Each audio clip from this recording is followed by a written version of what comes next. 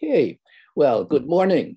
This is Pushing Boundaries, a podcast about pioneering research, breakthrough discoveries, and unconventional ideas. I'm your host, Dr. Thomas Birney. My guest today is Dr. Matthew Regan, Assistant Professor of Animal Physiology in now my French is very bad, so why don't you say Département de Sciences? Oui, Sciences Biologiques. At the Université de Montréal, right? Biological sciences, yeah. Thank you. His current interests include the role of the gut microbiome in hibernation, metabolic depression in diverse animal groups, including hibernating mammals and hypoxia-tolerant fishes, and application of metabolic depression to human spaceflight. Though first a biologist, he's also a musician and songwriter with numerous music projects. In addition, he told me he's passionate about aircraft, spacecraft, and history, and Mazda Miatas. Welcome, Dr. Regan. It's a great pleasure to have you here. It's nice to be here, Thomas. Thank you. I was first attracted to your work when I read your paper on how hibernating ground squirrels recycle urine to maintain their muscles. The full reference for those of you who want to read it for yourself is in a recent publication of Science, volumes 375, number 6579. So in terms of your research, Dr. Regan, essentially what you have discovered, one of the things that you have discovered and written about, is that hibernating animals find it hard to get the nitrogen they need to maintain muscles. But ground squirrels have gut microbes that can break down urea to free up the nitrogen it contains. Have I got that right so far? You've got it right, yeah. Okay. So tell us a little bit, for those of my listeners who are not totally familiar with the term, tell us a little bit about the gut microbiome. Well, the gut microbiome, as you know, it's a community of microbes, including bacteria, fungi, viruses, but mainly bacteria that live on our bodies. And by far the highest density of those microbes can be found in our intestines, particularly in our large intestines. And just to put this in some context for the listeners, the human body has roughly, depends on who you talk to, but we'll go with a recent estimate that I read. The human body has roughly 30 trillion cells. So we all have about 30 trillion human cells in us. But surprisingly, we have even more microbial cells, bacterial cells in particular. We have about 38 trillion as a recent estimate, the number of bacterial cells. And then on top of that, we have about 25,000 genes in our genome, so each cell. And but if we look at the total number of genes that are available to us, care of our microbes in our gut, it's about 3 to 3.3 million genes. So we have way more genetic potential because of our microbes in our guts than we can offer ourselves, which is sort of an interesting idea because, you know, it seems like we're outnumbered by these microbes in our own bodies, which, you know, can, for some people, perhaps spark an existential crisis. But of course, the microbes, we outweigh, even though we have less cells and less genetic materials than these microbes, our own cells, because they are so much larger than the microbes, of course, they far outweigh the microbes themselves. So, you know, if that's your metric for determining oneself, then we can rest assured that we are, in fact, mostly human. Right. So now, how does the gut microbiome contribute to the survival of these hibernating squirrels?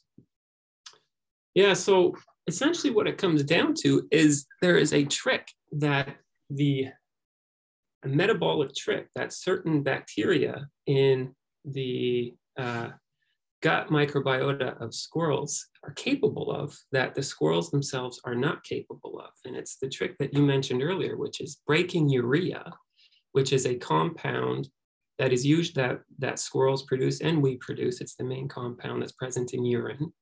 And it can break, usually it's just wasted. Squirrels like us tend to pee it out. But the fact is there are important, it's a molecule with important resources in it in the form of atoms that are during the hibernation season, difficult, if not impossible for the animal to come by because the animal stops eating. So one of these atoms in particular is nitrogen. There's two nitrogen atoms in urea. And during the hibernation season, a hibernating animal, the whole point of hibernation is to survive long periods of time when food is scarce in the environment, very difficult to come by. So instead of searching for food, which some animals have adapted to do throughout wintertime, hibernating animals have adapted this trait that allows them to go prolonged periods of time without eating. So they can solve that problem of food scarcity by essentially fasting or starving themselves for, for some species up to 9 months of the year. Now, this is great for solving that particular problem, but it deprives the animals of a nitrogen source because them, like us, obtain their nitrogen through the food that they eat. So when they stop eating, there's no more nitrogen.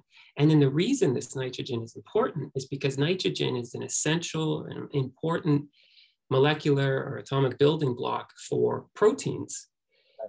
That's an essential component of the amino acids, which together combine to make proteins. And proteins, as you know, are responsible for basically all of the functioning that occurs within a cell.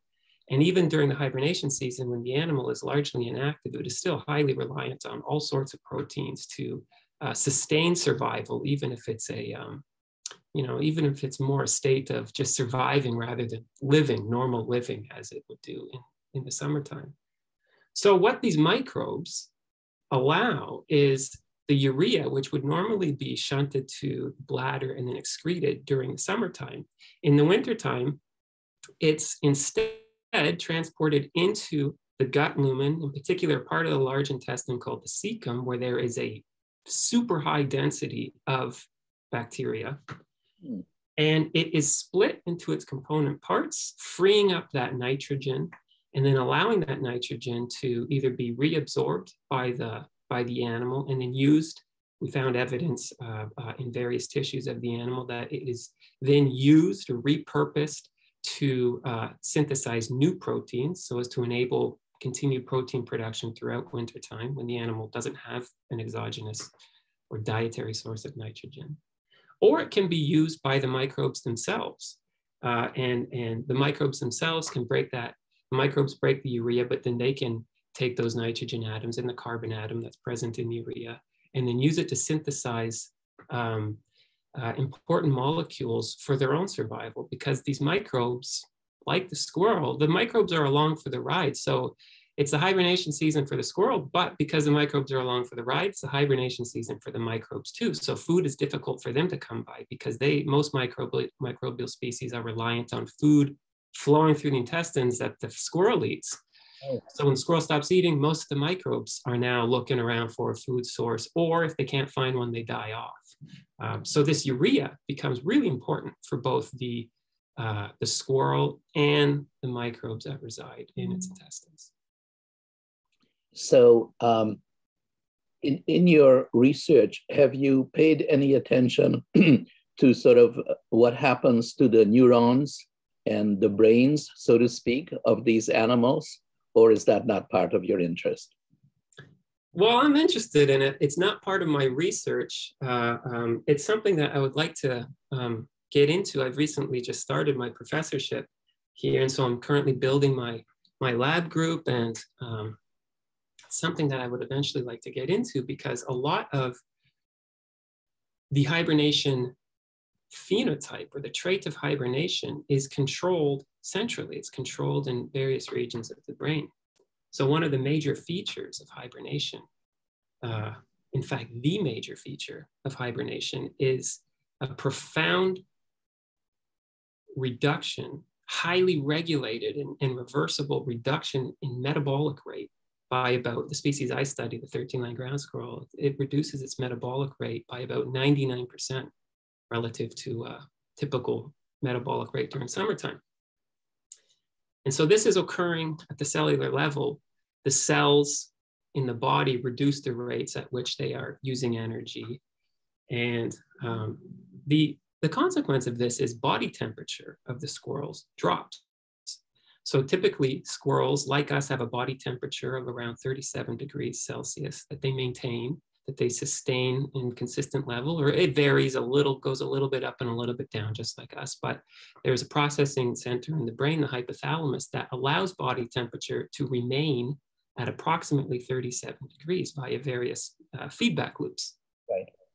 Now, during hibernation, when the animal induces this deep state of metabolic depression called torpor, what happens is its body temperature drops because the source of that heat to maintain 37 degrees, which is typically above the temperature around the squirrels like it is for us, the heat comes from, it's the byproduct of the biochemical reactions or the metabolic reactions that are occurring in all the cells of the body. And so when those all slow down by 99%, for example, the rate or the quantity of heat that they are producing as a byproduct is proportionately reduced. And so body temperature drops. Now, typically for a squirrel like for us, if body temperature drops, this is sensed by the hypothalamus, which then activates a number of processes throughout the body that allow that body temperature to rise back up. And this is what prevents our body temperature from dropping, and is one of the main reasons why, or is related to why we cannot induce these states of metabolic depression like hibernating mammals do, because our brain essentially takes over and drives that body temperature back up, which it does by largely by increasing metabolism, so countering that metabolic depression. But squirrels have an ability to reset that thermostat in their brain so as to override any processes or any desire of the brain to increase the body temperature back up to 37 degrees. So it allows body temperature to fall to about 5 degrees Celsius, where it stays during its state of metabolic depression, which in the wintertime, they last for about, in this species, for about 2 weeks. And in the species will arouse, it's called, an interbout arousal, where its metabolic rate goes right back up to normal summertime rates for about 12 hours, and then it drops back down again for 2 weeks. And it's all throughout winter, you see this periodic increase in metabolic rate every 12 or so days. And that's all controlled by the brain. That's all there's sensing going of various, it's still not known why, exactly what the trigger is for those interbout arousals, but there are various hypotheses for why hibernating animals do this. And they all rely on the ability to sense some factor that over the course of those 2 weeks in that depressed metabolic state, something or some suite of things more likely is drifting away from stable homeostatic levels and needs to be reset. And so that is being sensed at the level of the brain, and the processes that activate processes to increase metabolic rate are being controlled at the level of the brain, but sensed elsewhere, of course, too. And so the brain, to answer your question, the brain is highly involved in this process, but it's not something that my research has yet touched on. Well, if I mention, some of the research that I did on the Arctic ground squirrel, you're familiar with. Very familiar, yeah. Okay, so it shows that hibernation devastates the central nervous system of these animals. The neurons shrink, and thousands, if not millions, of vital connections between brain cells shrivel. Extensive pruning occurs of areas necessary for long-term memory, such as the hippocampus. Upon recuperation, the Arctic ground squirrel, as well as the majority of hibernating animals, according to some of the studies that I've read, demonstrate intact memory from their past by kin recognition, identification of familiar as compared to non-familiar animals, and retention of trained tasks. So that might be something that you could be interested in the future. Oh, very much, yeah. And there's some really neat, so I'm familiar with that work. Yeah. And there are some really neat images of like one of the things that happens during those 14 days or so when the animals is in this state of metabolic depression is the dendrites of its neurons retract, they pull in. And so the connections between neurons are gone. Broken, exactly. But they're able to, over relatively quick periods, that may be involved, you know, that is something that changes over the course when the animal arouses for those 12 hours. There's those dendrites, partly because the temperature increases back up to 37 degrees, but those dendrites regrow and connections are reformed. And there are some really, I mean, there are obviously, like you said, some consequences to this in the form of, or potential consequence, hypothetical. It would be reasonable to hypothesize that things like memory, depending on the region of the brain where these connections were broken, that it could result in memory loss, for example. But there are some really neat studies of like training marmots, for example, to like, you know, before they go into hibernation, so like run around a maze.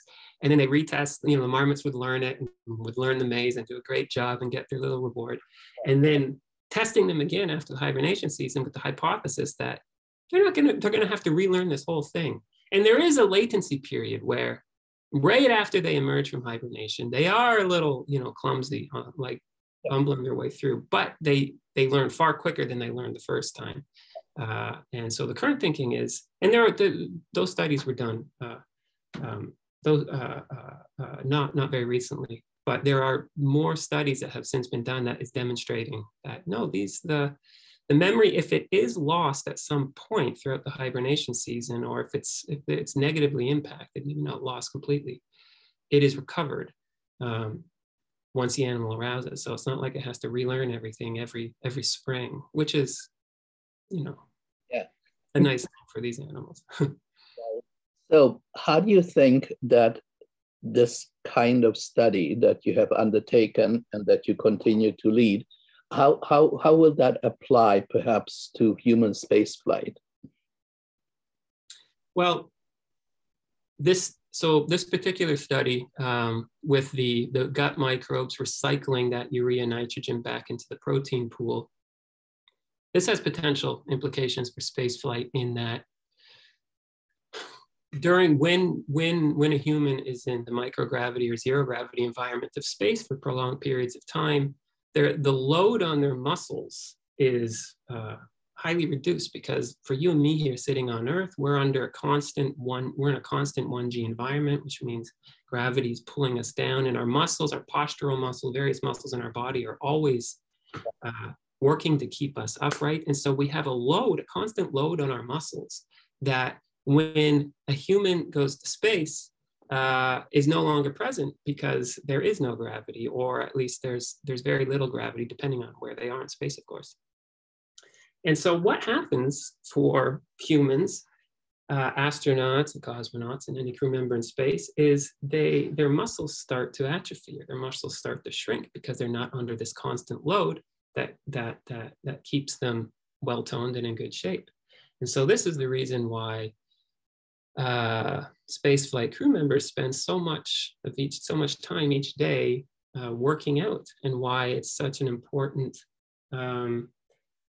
thing to have exercise equipment aboard the International Space Station, where, you know, people are spending at least 6 months, usually sometimes longer, in this microgravity environment, so as to reduce the rate at which their muscles shrink. But despite those efforts, those daily efforts at working out, their muscles do in fact shrink, and when they return to Earth, invariably they have to rebuild their muscle, and that takes some time. So when one's thinking about, you know, I should say, so to draw an analogy to hibernation, or to draw a parallel, hibernation is somewhat similar in that when an animal is hibernating for 6 months, say like the squirrels that I study, for that period of time, even when it's in those interbout arousals, those 12-hour periods where metabolic rate goes back up, it is pretty much completely inactive. And so the load on its muscles for those 6 months is greatly reduced. And humans in similar states, for example, humans in bed rest, humans that are confined to a bed for any number of biomedical reasons for prolonged periods of time, experience significant muscle atrophy, just like astronauts in space, because their muscles are not being used. And it's a case of you lose it if you don't use it, or whatever that phrase is. And so this was the whole reason why we studied these ground squirrels, is because hibernators, it's been known for some time that hibernators have this ability to avoid muscle loss, despite those many months of inactivity and conditions that for humans would cause significant muscle loss. They avoid it and they maintain the muscle performance, their contraction force, et cetera, over the hibernation season. And so that was sort of the impetus for us embarking on this study. And we found that these gut microbes are able to help or contribute to that process of muscle preservation, as well as other tissues we found in liver, for example. So bringing this to spaceflight, it's possible that if we could harness this ability that the hibernating animals have to use their gut microbes to recycle urea nitrogen and facilitate protein synthesis in the muscle so as to reduce rates of muscle loss, that this could be used as a potential countermeasure in the microgravity environment of space, where astronauts are subject to similar conditions. So are our gut microbes or microbiome different from the ones in the... Yes, they are, for various reasons, partly due to diet. For example, diet is a huge, as you know, diet is a major influencer of one's gut microbiome, whether it's the differences between you and me or the differences between me and the squirrel down the hall in the lab. So they are different. But what is really interesting is the fact that there are some studies from the 90s that show that humans, under certain conditions, are able to recycle urea nitrogen in a similar way to what we observed in the squirrels. It's to a lesser extent, but nevertheless, it does occur. And so what this suggests is that the machinery to recycle nitrogen, urea nitrogen in this way, and then use that nitrogen to help synthesize proteins, the machinery seems to be in place in humans. And so what it may be is a matter of optimizing the way it works so as to increase the potential contributions of this complex mechanism to the synthesis of proteins in the muscle. There are various, I've talked about the microbes and the role that the microbes play in this process. And it's a critical role, because humans, we don't have the genes to build the protein, the enzyme called urease, to split urea. So we are incapable of doing this. But the microbes do. Certain microbial species have this capacity. So the microbes are an essential component to this process. But there are 3 or 4 other really important parts to this whole process of urea nitrogen cycling that need to be in place for the whole process to work, for it to result in protein synthesis in the tissues of the host. And so that's the part that's really interesting to me with these other studies, is that because there's evidence of this whole process working, it suggests it's not just that humans have the microbes that are capable of splitting urea, it's that we have these other steps of the process in place. Because if it was just the microbes, in theory, we could populate a person's gut microbiome with these microbial groups. Of course, that's complex and not as straightforward as it sounds, as you know. But in theory, that's all it would take. But there are these other processes in place that would be, or steps that would be more difficult to engineer and to incorporate into into a person. And the fact that we apparently can do this to some extent is really encouraging, because it suggests that those steps are already in place. And so it may be a function of just optimizing or tweaking the system so as to maximize its contributions to tissue protein synthesis. So in terms of benefiting humanity, it would be much more important to apply this knowledge to the millions of people who are bedridden and losing muscle because of lack of movement, as opposed to space flight, which might involve only a few hundred people.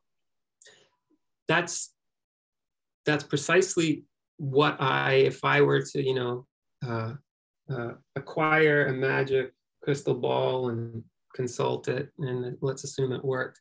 That's what I think it would show me, is that if this process is successfully translated to humans, it will be in the context of its value here for people on Earth. Yes. And then only after that adapted to the spaceflight environment, which, like you say, there are, at any given, how many people are in space right now? There's maybe 6 people aboard the ISS right now or something, but there are literally hundreds of millions of people who are currently in states of malnourishment or undernourishment. Every human, after about the age of 40, something called sarcopenia, there's an onset of something called sarcopenia, which is a gradual wasting of muscles. So every human on Earth is susceptible to this. So I think, just speaking from the perspective of numbers, there's far more potential value for this for this application for people on Earth. And I think, and it's probably easier to implement in, a control, depending on how this ends up looking, if it's adapted to humans, and the processes that are necessary. I just assume it will be more easily implemented in, for example, the hyper-controlled environment of a hospital or a lab than it will aboard an isolated spacecraft in transit to Mars, for example. So that's my guess. And that's, but people seem to be most interested, and I can understand this, people seem to be most interested in the spaceflight applications, because that's just really, really neat. And, this idea of the marriage of hibernation and human space flight is something we're all familiar with, and it's been like a plot tool in science fiction for 60 years or more. It's than talking about people who are bedridden, right? Mm-hmm. Yeah. In terms of yourself, was there anything in your own background that you think contributed to your interest in this subject? Well, I got into biology. I guess I don't know how far back in my background you want me to go, but it started, my interest in it. I probably can draw a line straight from my initial interest in biology to this, and I'll try and do so succinctly here. There's no rush. I grew up in Ontario, a town called Burlington. Really? Yeah, so not far. Okay, yeah. Not far. And my parents' house backed onto a hydro field, like just a field with power lines running through it. And at the end of the field, there was this forest, little like 2-acre wood type deal with a little creek running through it. And I would spend all my early summers, my early summers that I recall were spent in the hydro field and in the forest by the creek and rooting around. And it's memorable because that was my first taste of freedom. That's when my parents let me go and wander around on my own. But also because like what I'd pass my days doing is just observing the animals. It was full of animals. And I was at a really young age, it's my first experience of seeing animals really in the wild and seeing them go about their, they had agency and they had a daily routine. And so I would go and watch the animals, snakes, frogs, baby squirrels. I remember catching baby squirrels one time, lots of insects and spiders. But in the creek, I remember one day seeing, the first time glimpsing little fish. They were probably little fathead minnows or common shiners, and watching them in the pool of water, and they were breathing. And I remember thinking, I was really young, so this was all pretty novel to me. But seeing the opercula clearly breathing, the fish were breathing, which was interesting to me because I guess I'd never contemplated this, but I thought, well, I guess they must breathe for the same reason we do, which is because oxygen, and there must be oxygen in the water. And that got me interested in this idea of like oxygen, our dependence on oxygen. I just was kind of infatuated with this and how different species, for example, a crayfish, when I catch a crayfish that also lived in the creek, it seemed to have a very different way of going about breathing. And so I'd observed these animals, and I think this is probably normal for people who end up becoming biologists later in life, is that they have some experience like this in their childhood that sparks their interest. For me, I think oftentimes what's interesting is like how looking at these animals and wondering things like, like where do they go during wintertime, or how do they interact with members of their own species or with members of other species? For me, the thing that was really interesting was like, how do they work? How are they working? Why does that fish breathing? For that matter, why do we all have to breathe? What's the importance of oxygen, for example? And so that was kind of where it started. And, although I got into many things, many interests developed between then and university. When I did go to university, I went for biology. And then when I did my master's, my master's was focused on oxygen transport in fish, and a particular way, that a really neat ability that fish have to use hemoglobin in a unique way to deliver oxygen in a highly efficient way. That's believed to be really important in the evolution of fishes in general. And so it kind of came full circle at that point. But over the course of that, and thinking about how fish use oxygen, that then started an interest in, well, what happens when oxygen goes away? Because we know that lots of fishes are able to survive for long periods of time with little, or in some cases, since for some species, no oxygen. So how the hell does that work if oxygen is so critical to our survival? For example, if oxygen was pulled out of the room that you or I are sitting in,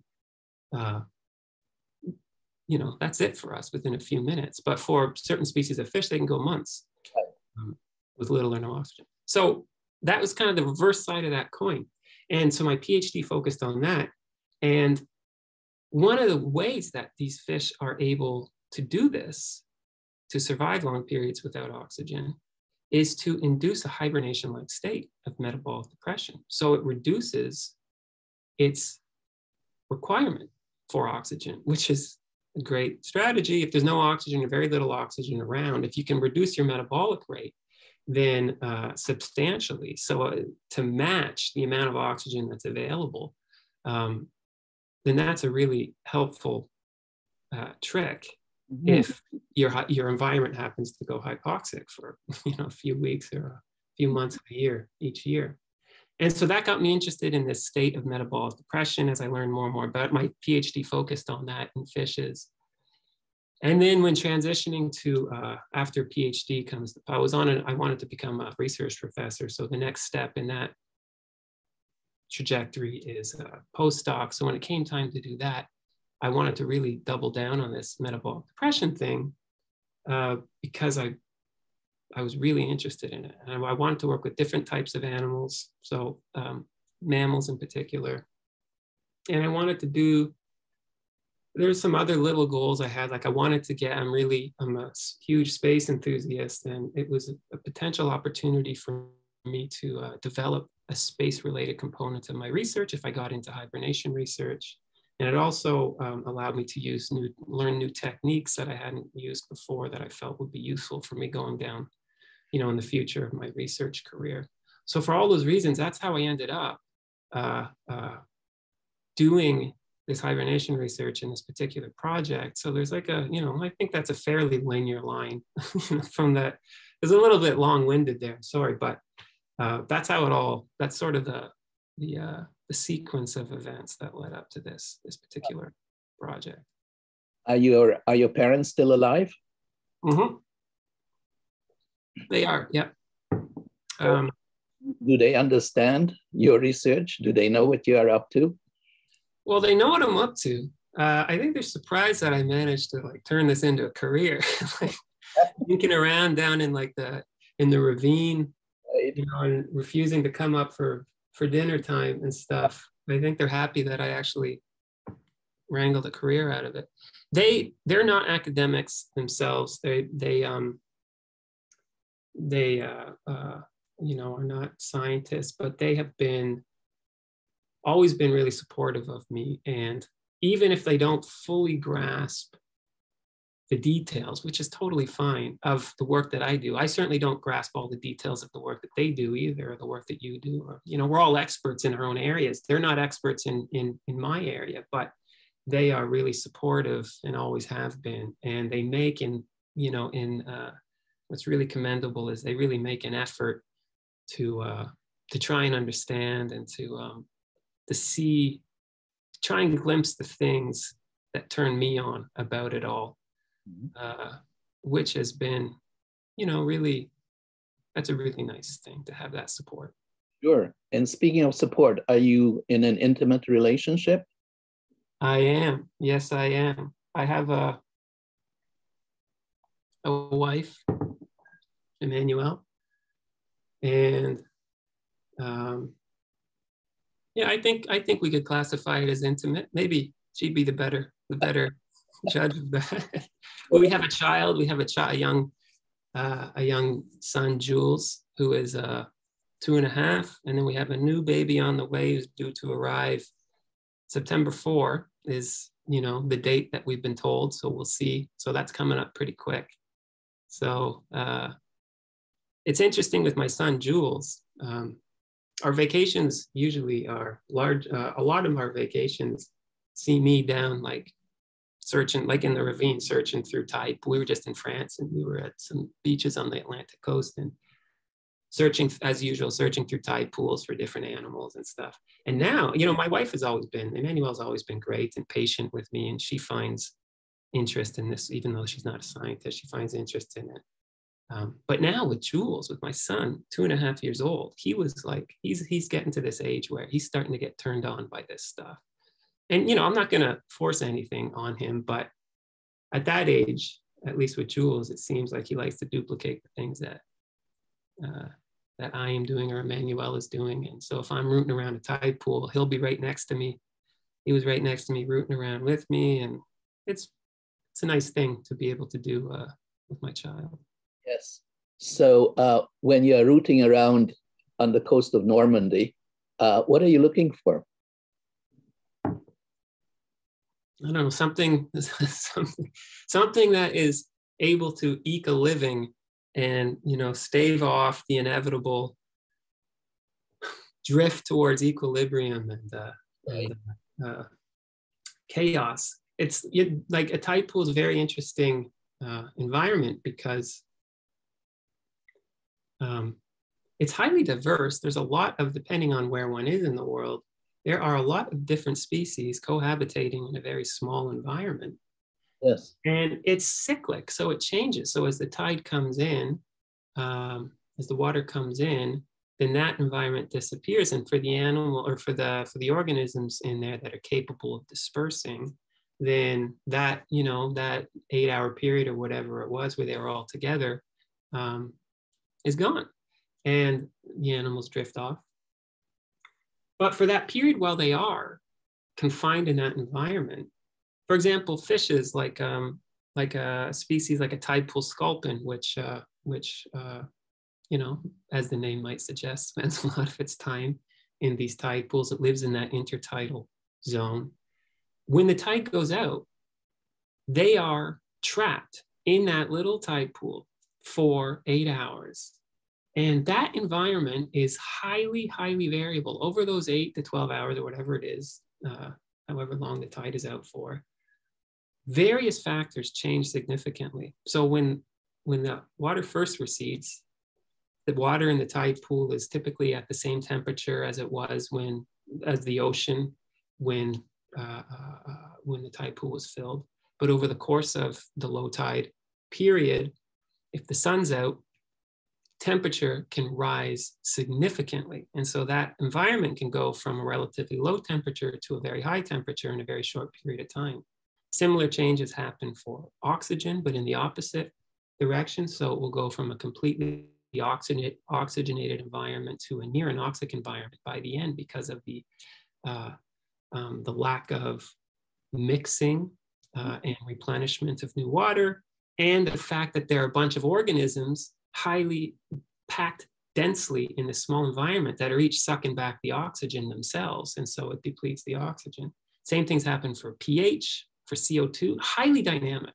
And so over this period of time, you have all of these abiotic factors that are changing that, those sorts of changes for us would be significant and in some cases fatal. But for these organisms that have adapted to live in these environments, they're highly resilient to it. And it's just a really neat, it's an example of just the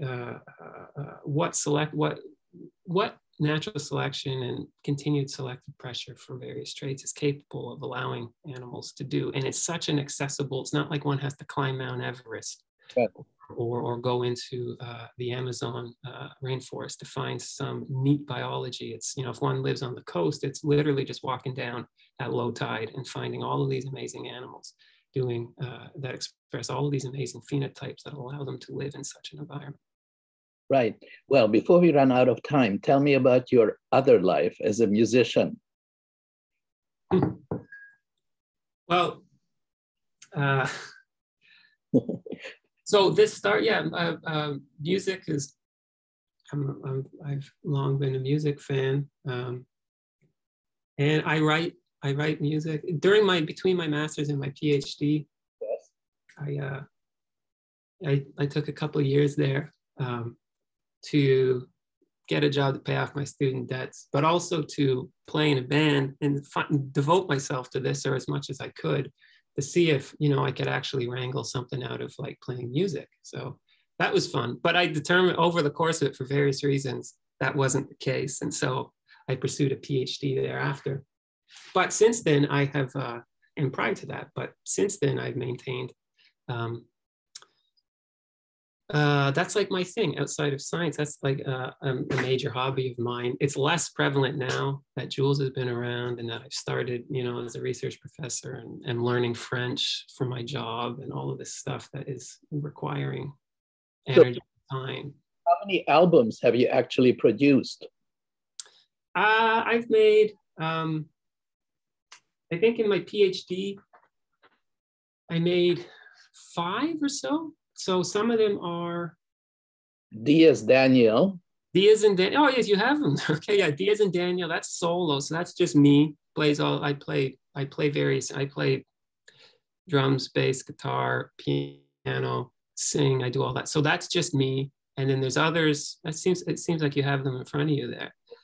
I do. I'm looking at one which is D as in Daniel, the 90s. And it's that's a recent one. That's I did that one during my postdoc. There's other ones too. Like there's the Getaway Cars. That was my first album. That was the band that I had between my master's and PhD. Then there's the one with astronauts on the cover. D as in Daniel. Yeah, that's another Diaz and Daniel album. Do you have some there called Les Petits Nuages? That's a band I have with my wife. Yes. She sings. I have a band. Is that projects with so I have a recording project with a friend called Stranded Sailors. That was another one that's in there somewhere. Which is called Femme, Le Petit. That's a Petit Nuage one. And is that your wife on the cover? No, that's just that's another beautiful French woman. Certainly is. Very attractive. Very attractive. Yes. And what your interest in Miata cars? Tell me about that. Well, the Miata is it's just very much, I love Yeah. certain aspects of cars. I love driving. I love operating things that move, whether they're powered by myself or powered by, in that case, an internal combustion engine, which, you know, may not be a sustainable practice. But the Miata is entirely consistent with my philosophy on what it is that joyful about motoring, and what was originally joyful about motoring, in that it's small, it's lightweight, it's got a small, relatively small, and it's very small engine, especially the early ones. It's not ostentatious or pretentious. It's almost impossibly small when one gets in one or one stands next to one. It's like a go-kart, and they're just so practical. They're relatively cheap. The first generations in particular, the ones from the 90s. And it reminded me of when we don't have a Miata anymore because Jules, it's 2-seater, but prior to that we had a Miata. And just driving, each time I get in it, it would make me feel like that first time when I pulled out of the driveway, my parents' driveway, in my parents' car. And it was a sense of freedom, and it was, I'm in control of this. It's a great vehicle. And for car enthusiasts, I mean, people are into cars for all sorts of reasons. You know, it's like music. Like, just, you know, if I was into, say, you know, classical music, and you were into G.G. Allen or something, we'd both be into music, but we wouldn't have a whole lot to talk about because they're so different.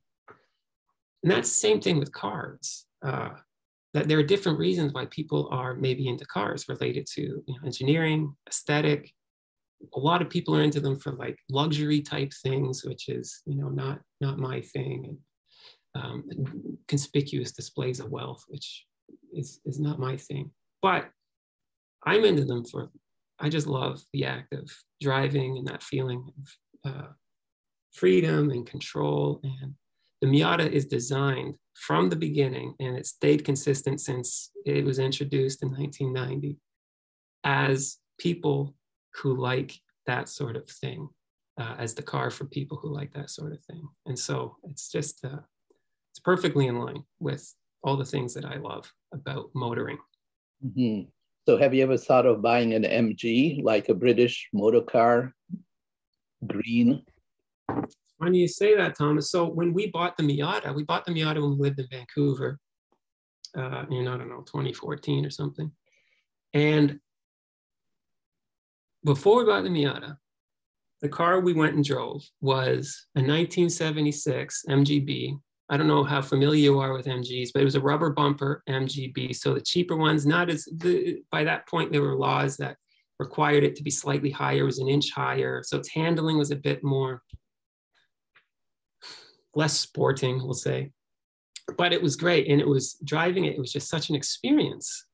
Like it's a beautiful little car. The smell, the feeling of the steering wheel, but it felt like we had to drive it very delicately. And MGs, as you probably know, if you asked about MGs, you may know that they are not super reliable. They're pretty easy to take care of. There's lots of parts out there because they've been so popular. So you can fix them, but one should prepare for being stranded on the side of the road every now and again with them. What's that? Not for winter driving either. No, not at all. Well, I guess it technically could be done, but in Montreal here, I would have tremendous respect for someone who daily drove an MGB in winter here. But then we drove a Miata afterwards. So we said, okay, well, that was neat, but let's go try this Miata. And driving the Miata was just, I didn't have to feel like I had to drive it so delicately. And not that I'm an aggressive driver, but one of the beautiful things about, especially we bought a 1991 Miata, which was a 1.6 liter. They produced 115 horsepower and they had about like 99 pounds-foot of torque. So they were not powerful, but they're lightweight. but they're not particularly fast. And that's never been the point of a Miata. But what it allows is one of the things that's in line with my, this philosophy of mine, or whatever, the things I enjoy, is that it allows one to drive it fairly with a bit of, a little bit aggressively, or with a bit of a little bit of passion, we'll say, because you're not going to get into much trouble because it doesn't go very fast. So you can drive it aggressively, you can shift quickly, you can use the transmission, which in the Miata is just an absolute pleasure to use their manual transmission. And, you'll get it up to be cruising at 80 kilometers an hour. You have to put it into fifth gear. So it's like you're able to use the car and drive it in a sporting way. Whereas a car like, a more powerful vehicle is pretty much, even if it's capable of what people have, what current supercars are capable of, it's unbelievable, but it's inaccessible and it's unusable. So it's, it's a completely different approach to it. And so the Miata, I felt after driving it, was like, oh man, this is the car. So it was obvious after driving it, but the MG at some point, I would love to have maybe a mid 60s, early generation MGB or an MGA. I love MGAs as well. They are I think they're even prettier. And Elvis drove one is it Blue Hawaii, the movie? In one of his early films. It's just so great. So we'll see. There may be an MG, but it'll have to be a second car. We'll need something a little more practical with two kids. Probably, yes. So before I leave you, one question. I asked all my guests a final question. Most important thing you have learned in your life? So far.